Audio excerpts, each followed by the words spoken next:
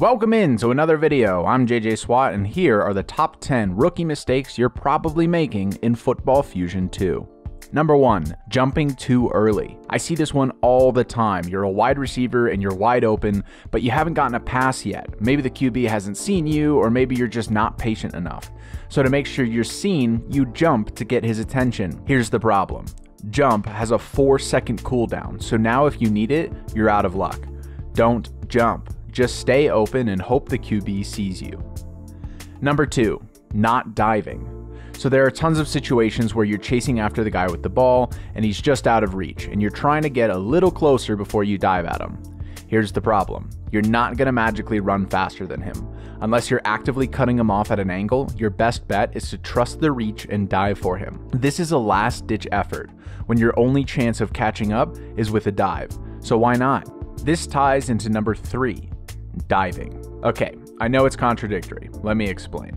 The more common thing I see is players diving when they have no business doing it. Either they're rushing for the tackle, or they're diving for the interception as if the receiver just won't catch it for some reason.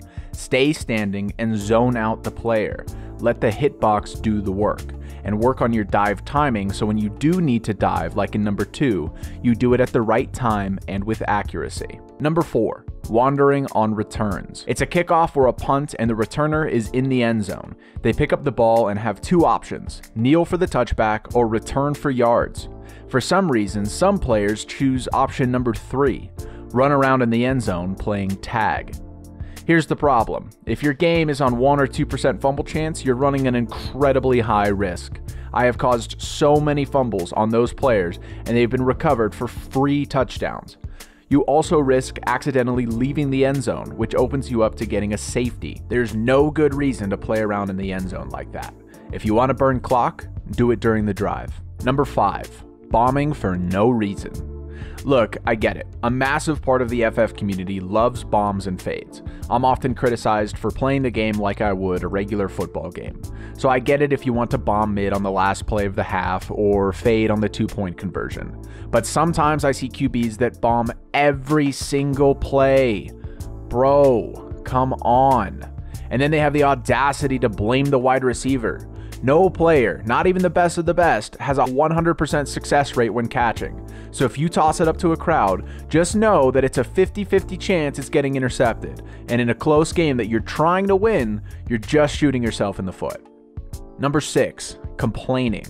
I see this a lot. I'll either throw the ball to a wide open player or I'll run it for gains. And another player says, "Bro, I was wide." The important thing to remember is this is a team game, so if your teammate caught it instead of you, that's not a bad thing. If your QB runs for 40 yards, that's not a bad thing. Yeah, sometimes it sucks if you're wide and the QB runs, but if at the end of the drive someone scores, who cares? All you're doing is showing you're not a team player, and you're putting extra pressure on yourself. If you do all that complaining and then don't catch, how do you think that makes you look? Number 7, saying stole. Whether it's a pass for a touchdown or an interception, I see a lot of players saying, "He stole my pass." No, there is no such thing as stole. If that player were a defender, wouldn't that be a turnover? If that player didn't get it first, who's to say you would have? If it's in a crowd, there's no guarantee that the ball is yours. So if your teammate got to it first, good for them. If it's just you and your teammate alone and he mosses you, be better. Number 8, going AFK. Okay, so this isn't targeting everyone that has to walk away for a second. This is more of those players that play on offense and then regularly don't play defense, usually because they're doing something else or talking trash in chat.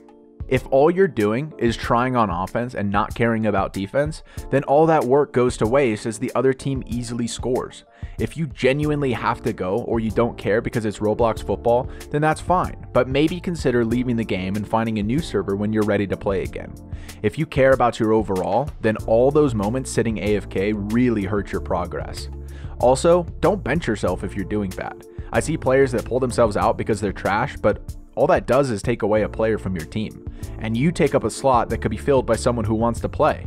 It's not like someone subbed in for you. Just keep playing. The experience is better than doing nothing. Number 9, being stubborn. If you're bad at QB, fighting for the position and throwing interceptions isn't helping you get better. There's no shame in the practice game. Hit that teleport to practice button and get yourself warmed up at least.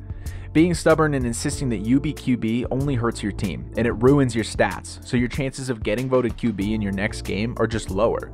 Be humble and be willing to step down and give someone else a chance if you're not doing well. Number 10, knowing the game. This takes experience, so if you're a rookie, just focus on learning how the game works. The biggest mistake I see is players running short routes on the final play of the half. If it's the last play, go to the end zone. Watch the clock. If you're out of time, either get out of bounds or fight as best as you can to score. There are certain situations towards the end of the half where you'll be forced to go for it on 4th down.